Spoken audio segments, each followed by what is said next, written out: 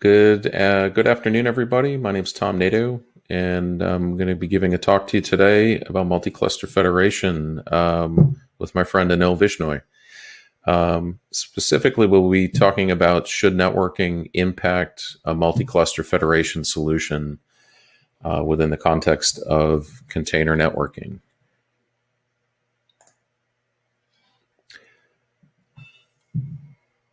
The agenda we have today for you all, we'll be talking through sort of a problem statement to start, and then I'll give you the kind of overview and the problem statement, and then Anil will take over and get into a bunch of the details around various solutions that exist today, as well as a bunch of the challenges that exist with those solutions. And then we'll wrap things up at the end by going through and seeing if we've satisfied the requirements we set out at the beginning. And we will be having a Q&A at the end of the session, so please hang out after the presentation, and we will be doing a live QA for a bit at the end.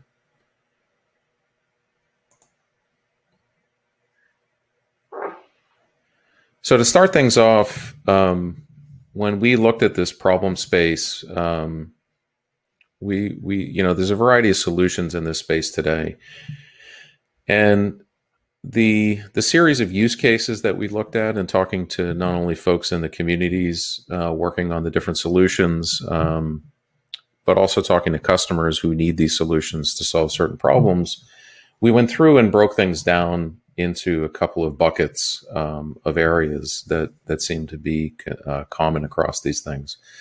And each of the use cases that we're going to discuss today fall into having these sort of parameters defined in different ways. And that really will lead us to the conclusions that we have at the end of the presentation around what solutions are better in certain situations and more optimal in other situations or not.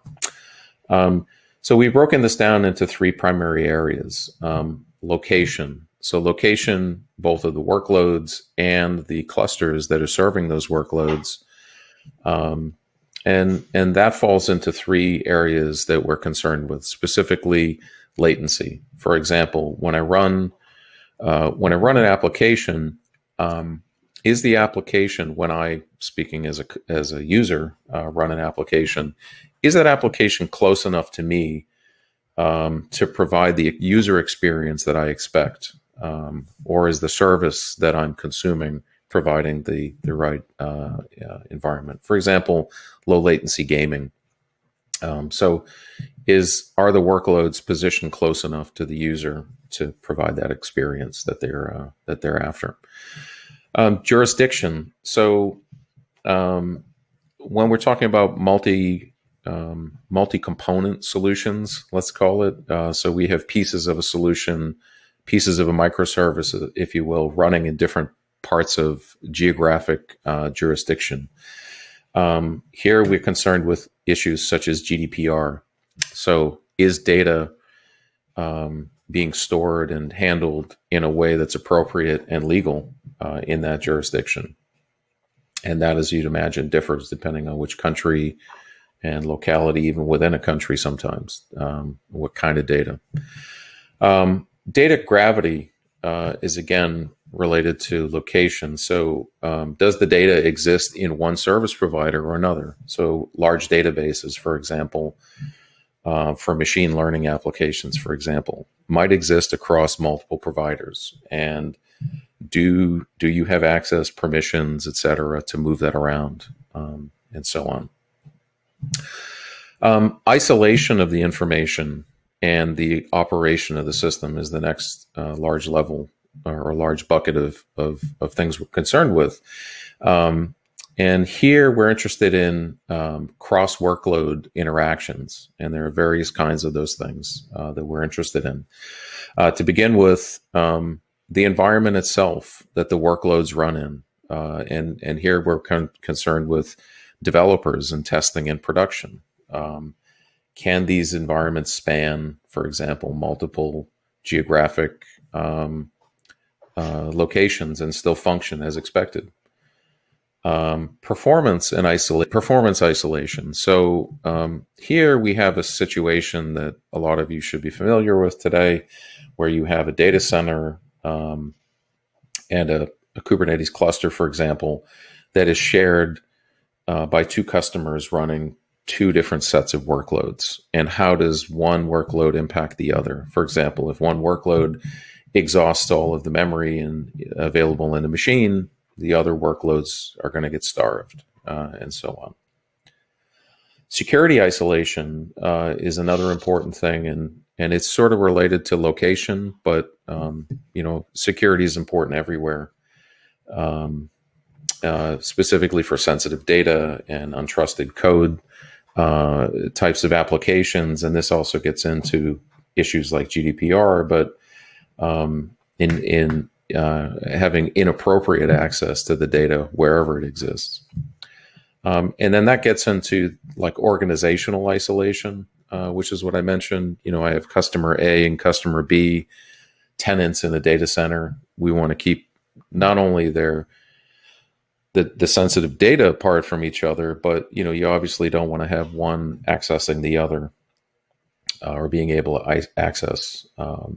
And then even within an organization, you may want to isolate different access and management domains. Again, potentially regulatory. For example, you may have an investment bank that also has a banking operation. And like in the US, for example, regulatory restrictions require that those things be kept separate, even though they're under one roof.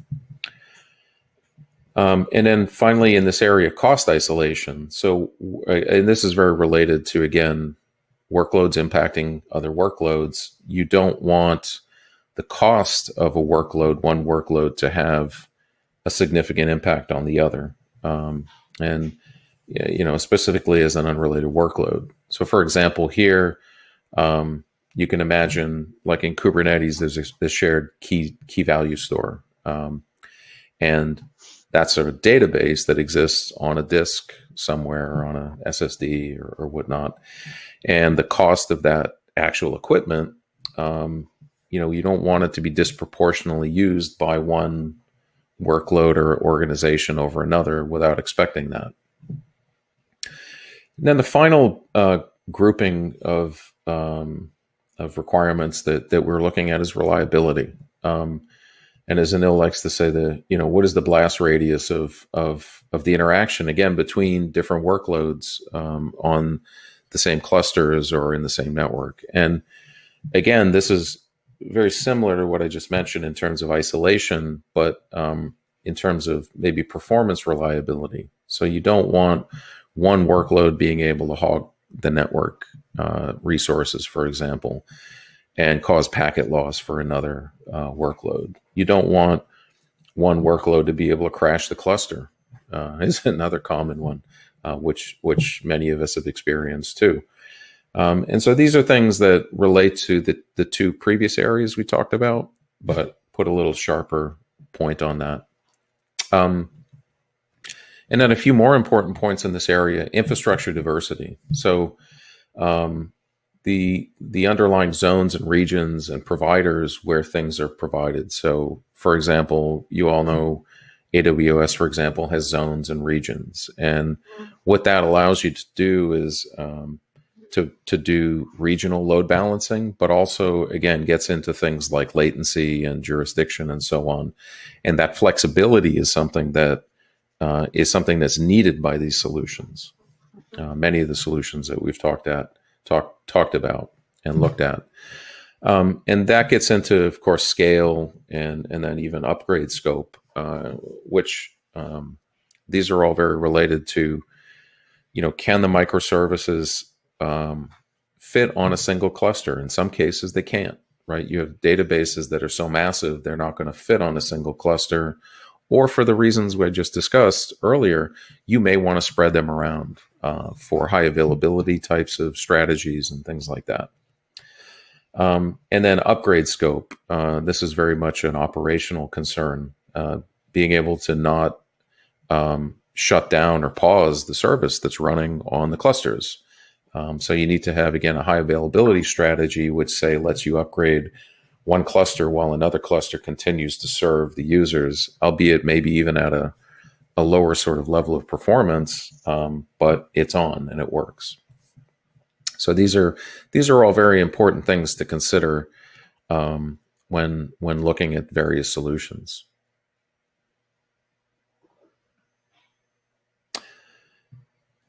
So another way to look at the different solutions that we've considered here, and that Anil's going to get into in a second, is what I kind of like to call this as the spectrum of, or the continuum of size and scale. It's a very much a multidimensional sort of way to look at the problem, but it really comes down to the min and the max of these solutions. In a lot of ways, for example, Kubernetes these days has moved to support obviously very, very massive scale types of deployments and uses, but in a lot of cases, it's actually forgotten about the small use cases, or it's made the smaller use cases have to incur, cost, performance, operational penalties to work in a very small and constrained form factor. And so, for example, cluster size is an example. We obviously have gigantic, multi-geographically spanned clusters that are part of the solution space that we need to address. However, how about a very small cluster, a single cluster that has a single application running on that? Is that still cost effective? Is it operationally reasonable? Does it meet those other requirements about location and distribution and things like that? Can it actually work? Is it a viable base case, as I like to call it? Similarly, deployment location. Can I deploy multiple small clusters in the same data center to begin with that then could later span across multiple geographies later? Or disparate data centers that are farther away, and does that impact things again like security, like access, performance, and cost? These are all things that are underlying these main areas. Network connectivity. For example, some of the solutions rely on a flat layer 2 network. Some rely on a more sophisticated layer 3 or a layer 3 network, or a VPN like closed user group network.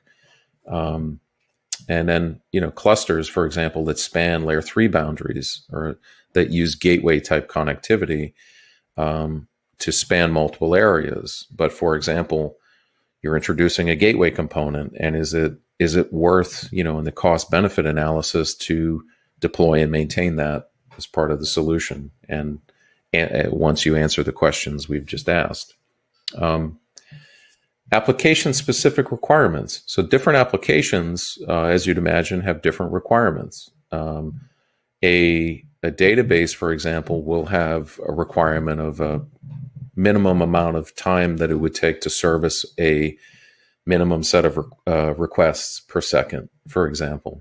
And as a means to scale that up, that database, you may have to spawn another cluster, or for GDPR, for example, you may have to restrict. You have to have multiple clusters, but you may have to restrict the data that sits on any one cluster. So these are things that you really have to consider as part of that. And then what is the connectivity between those clusters? And so the application expects a certain level of performance or security or whatnot. Does the underlying network connectivity support that? You can imagine, again, back in the discussion about workloads interfering with other workloads or impacting them, you can imagine one case where a workload somehow is able to use a disproportionate amount of the underlying network versus another workload, and then that impacts adversely how that works. And then just a couple more areas that are interesting around this application administrative domain. This gets into security, but also scale. Can I have a single application that appears to run across multiple clusters and scales automatically? or do I need to deploy actual multiple instances of an application and then have more things to manage there? Seamless operation. This gets into the previous point where, again, if I deploy multiple applications, that's two things I have to manage versus one. And is it worth it? Does it work? Does the strategy scale? Both, not just performance. A lot of times we think about scale as performance, but operationally. And then finally, the developer experience. This is a thing that gets into a thing I mentioned at the beginning today, which is the developer friendliness of the environment itself, and getting any open source solution to be well adopted and well maintained over time requires a very accommodating developer experience. If it's hard for developers to develop on, they're just not going to contribute to the projects. So with that in mind, I'm going to hand it over to Anil to get into some of the solutions. Sure. Thanks, Tom. Looks like Tom's audio lost a little bit, so just let me quickly review this slide. So the problem statement that Tom explained, if you see the wide range of problems, and then the issues that we need to kind of resolve to come up with a good end-to-end solution that is consumable, and we try to divide it in a major chunk and broad challenges that we probably have to solve to kind of come up with that good solution. And we kind of came up with these four areas where we need to kind of focus and come up with a good solution for those. So first one is multi-cluster lifecycle management, because your cluster is now as a resource to the overall solution. So in a single cluster, you see node as a resource, but in a multi-cluster solution, cluster is your primary resource. So you need to make sure that the lifecycle management is pretty seamless, and it provides a full range of features to kind of manage that lifecycle. Consistent application deployment is another critical feature. If you are dealing with a single cluster or a multi-cluster, for a user, you are just deploying it in a cluster. So the application deployment lifecycle should be very consistent, irrespective of a single cluster or multiple cluster. And that brings to the next part, which is seamless service connectivity. Because if your application deployment lifecycle is consistent, that should give you a very seamless service connectivity. Because for a user, service matters. It does not matter where you're running on single cluster, multiple cluster across the jurisdiction. They want to have a service with their policing that this is my service and these are my service related policies, and they want to deploy it. So for them, it need to be very seamless, irrespective of the complexity that you have in a backend. And then once that happens, obviously, once we want to provide this kind of seamlessness, it means the traffic that is coming to the services or between the parts across the clusters, that need to be seamlessly routed. Because if that is something user need to be taken care of, that makes some entire solution very complex, which probably will give you a solution, but might not be as consumable as we want, given that we are talking about the scale that goes to a planet scale level, right? So that brings to, these are the challenges definitely we need to address. But whatever solution we come up, there is a non-functional requirement on these things. That solution need to scale. We can think of going to a planet scale deployment for this particular solution, because you're talking about multiple clusters. This need to perform. You run service in a single cluster. You deploy the same service in a multiple cluster. The performance should not be significantly hit. The service deployment time should be very reasonable, for example. And for that matter, for any other resources you are deploying on the cluster, the performance should not degrade. Otherwise, it kind of defeat the purpose, to having a multi-cluster solution around it. High availability and disaster recovery, that goes without saying, because for any production level solution, you need that. It needs to be debuggable. Now, that is very critical in some of the use cases, most of the use cases, I would say, because customer need 5-9 kind of availabilities, and they have that kind of SLAs. So if your system of this large scale is not easily debuggable, it means your downtime can increase significantly. And that is something, nobody actually likes. So it need to be very highly debuggable solution. It need to be observability, because if you want to increase the debuggability, obviously you need observability in the system. So you need to have a visibility of every corner, whether it's from a packet to the user level APIs. All these things are, if you see in a very nutshell, it's like basic requirements for any good product that you want to deploy in a production. Maintainable, that is extremely critical, and I think at Red Hat we see it really at a top level requirement, is because of the size of the solution. It need to be maintainable.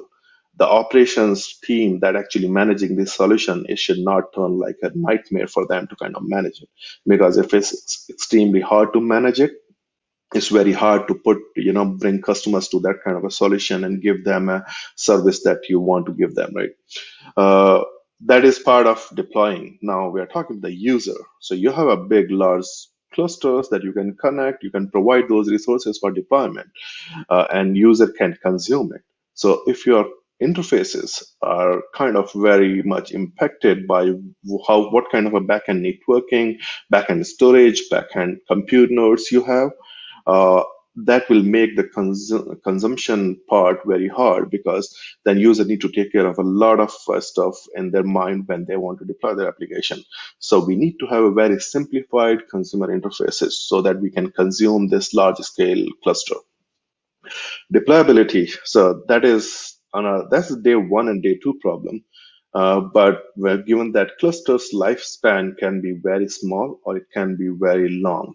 So small, duration clusters, you need to make sure that they can be, cluster can be deployed very fast. You don't have to wait and 1 or 2 days to kind of configure backend networking and bring it back up, right?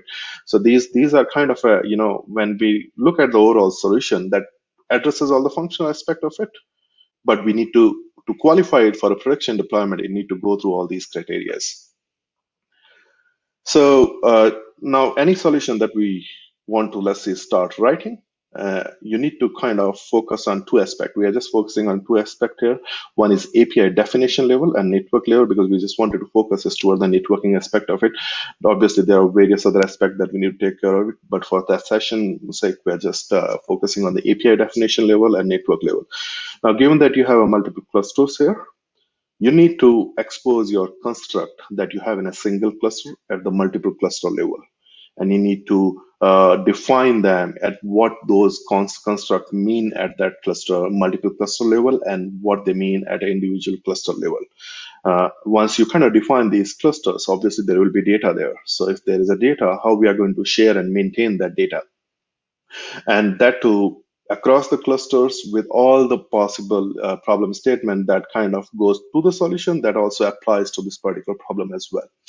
And then you need to maintain that data. You can't lose that data, because multi-cluster solution, that is even more critical data to save, because your state of this planet scale solution is in this metadata. You can't lose that. So this is kind of related to API definition level, that you need to think of these and provide APIs and interfaces that is manageable, that you can use and manage these these metadatas and construct at a multi-cluster level. The second aspect which we are going to focus is the networking level, the connectivity between the clusters. So these are the two aspects that we are going to use, and we are going to go through some of the existing solutions. We see how much they are doing in these individual criterias, and how they are kind of solving those broad challenges that I discussed just the previous slide.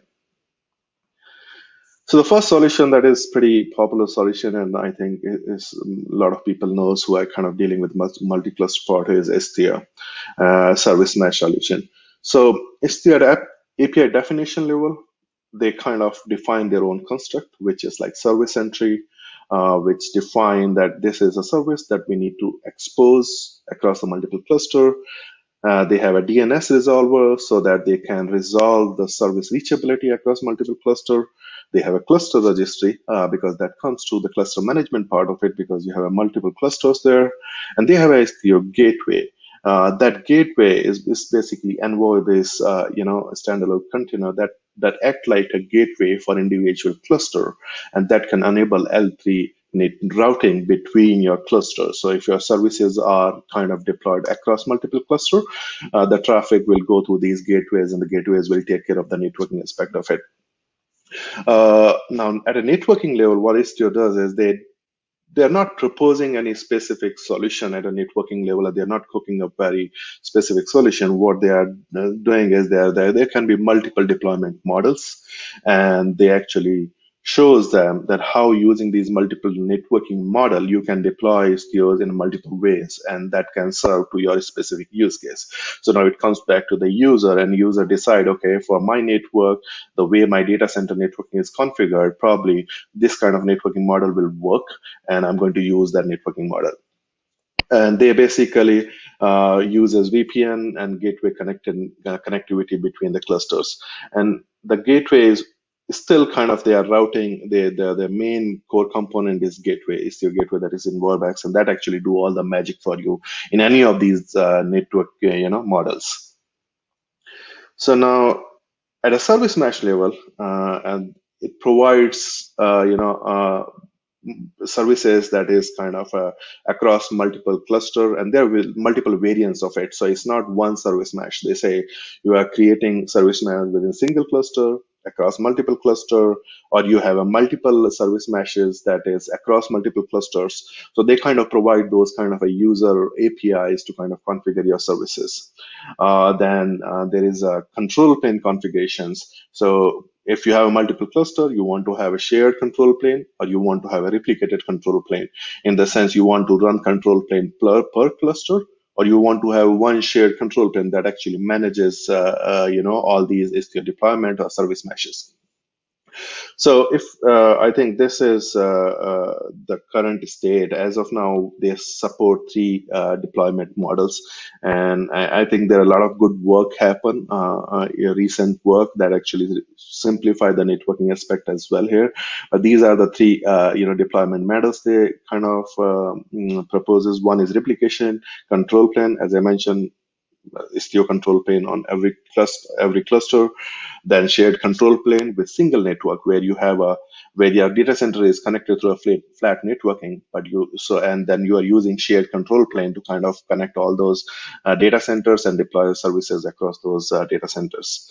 And then you have a shared control plane mode, but with multiple networks where your data centers or clusters are running totally different network, and they are across L3 boundaries. That's where they use Istio gateway to kind of connect them.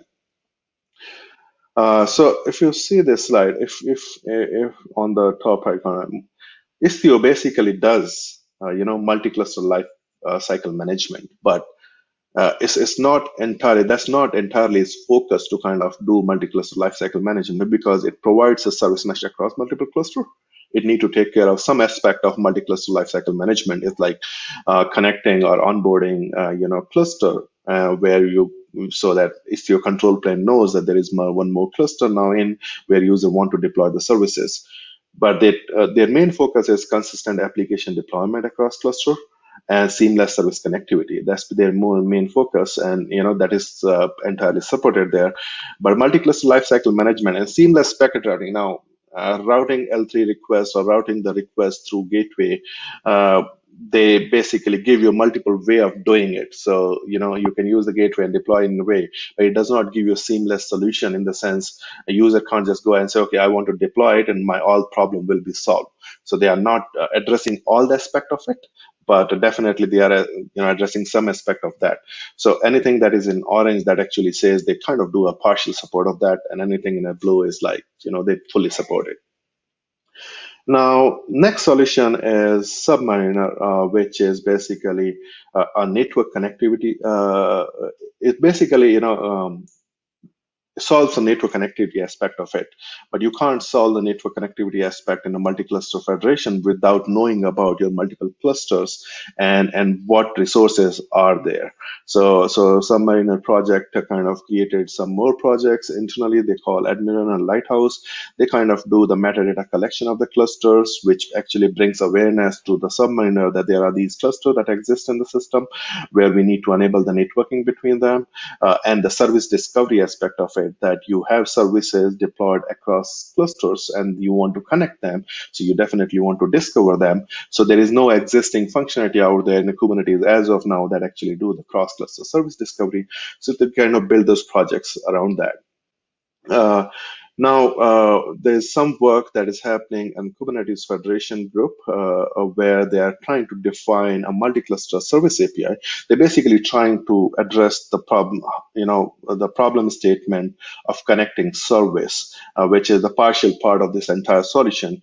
And Submariner is planning to implement that because that gives them, some aspect of service discovery and sharing, getting the metadata in a very standard way that is defined through these APIs. At a networking level, they enables your L2 level overlay based connectivity between the clusters. So they use IPsec and VXLAN there. They use L2 gateway pods for netting between the clusters. So if the traffic want to go from one cluster to another cluster, it directed towards the L2 gateway, and then it will be terminated there, and it will be further routed to the L2 gateway of the next cluster where it is destined. It provides network policy informant. This kind of work currently in a progress there. The only downside is as of now, they are not supporting overlapping IP addresses, but that is, under plan to kind of support that use case. So now, if you kind of put this solution in these four broad challenges that we kind of listed out, it does not do the multi-cluster lifecycle management and consistent application deployment across cluster because that's not literally a focus of this particular project, but it provides seamless connectivity for some of the use cases when depending on the cluster and depending on the service that you have, and it provides a seamless packet routing because that is what the main focus of this project is. The next one is ROSI. So ROSI is on the other spectrum of these broad challenges that we listed out. What it does, it basically do a multi-cluster lifecycle management for you. And it provides you a consistent application deployment across cluster. But they don't do any seamless service connectivity or seamless packet routing. They rely on your L3 networking, and they have assumption that your clusters are connected through your L3 networking, or they are reachable through the IP addresses. So definitely you need to kind of have a gateways or public IP addresses that is reachable, and they kind of deploy on them. So that actually restrict the solution to multiple angles in terms of the way we talk about is there like multiple services across multiple clusters when stitching them. So there is limitation in terms of that, but the focus of this project is kind of doing multi-cluster lifecycle management and providing them as a resource to your users so they can deploy application across these multiple clusters. Red Hat has a solution called Advanced Cluster Management, which also focuses on multi-cluster lifecycle management, which also provide a very consistent application deployment model across the clusters. It does a seamless service connectivity because they kind of exposes some more construct in terms of managed clusters, channels, subscription, placement rules, and they exposes APIs to deploy resources across multiple clusters. So using this, users have a little bit more control in terms of defining service connectivity, but it addresses all the use case? Not yet. Seamless packet routing is something that is also not in the scope of this project, where you don't have a dedicated networking solution that goes and do the magic in the background. So that's why you need a complementary solution that comes here and can help us. So just like Submariner. Scooper is another one, and we added this project in the list because this actually talks about L7 networking. So can user deploy their solution where two clusters are there and put the service across them? Yeah, definitely it can be done at a small scale because Cooper does that, and you don't really need any networking, dedicated networking solution for this because it can handle all these traffic at layer 7.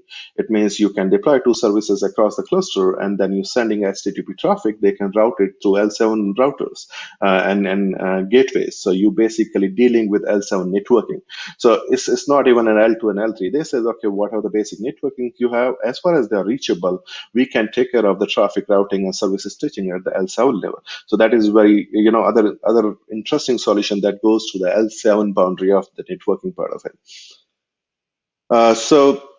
And this is, I quickly want to touch upon this thing, is MCS APIs is multi-cluster service API that is proposed by multi-cluster SIG. And the intention of this thing is to kind of summarize, to go through these, implementation that is out there and come up with the APIs that actually is more generic. So that most of these solutions can adhere to those APIs. So it's going to be easy to maintain any kind of a multi-cluster lifecycle management on top of it, because you have very generic APIs. For example, you take Kubernetes networking API, storage API, node APIs, all those API are generic APIs. So any solution you write it can be backward compatible. So they are coming with those kind of APIs to address those challenges. There are some implementation currently being done on these APIs. One is Cisco data implementation, a kube proxy based implementation of this multi-cluster service API that actually dabbled with the boundary of L2 and L3. Submariner project also kind of implementing the MCS APIs now. There is a project called MC Robot, is another implementation that aligned with, they're not literally implementing these APIs, but they are kind of aligning on the same path of these APIs. So there's a lot of interesting work currently going on in the community in this field, and some of these work is something, we should keep an eye on. So now that brings back to a question of our original question: should networking impact the solution? And Tom, I think you can give that answer there. Yeah, the question is theoretically no, but practically, as Anil has shown you, the answer is yes. Right? Unfortunately, today we have solutions that are a little too glued to the networking, and practically speaking, Anil talked about some of the solutions that we're using to move through that and not be bound by that issue. And so really our conclusion is, as part of the talk here, is that really we need to focus on solutions that, irrespective of the network layer, that they're simple to operate, consume, maintain, and operate. And if we follow these guidelines in whichever one of the solutions here that ends up the more predominant one at the end of the day, including modifying ones that exist today, we definitely can hit this goal. So with that in mind, I wanted to, on behalf of Anil and myself, thank you all for taking the time to listen to our talk today. And we hope you have some interesting questions and feedback. Thank you very much. Thank you.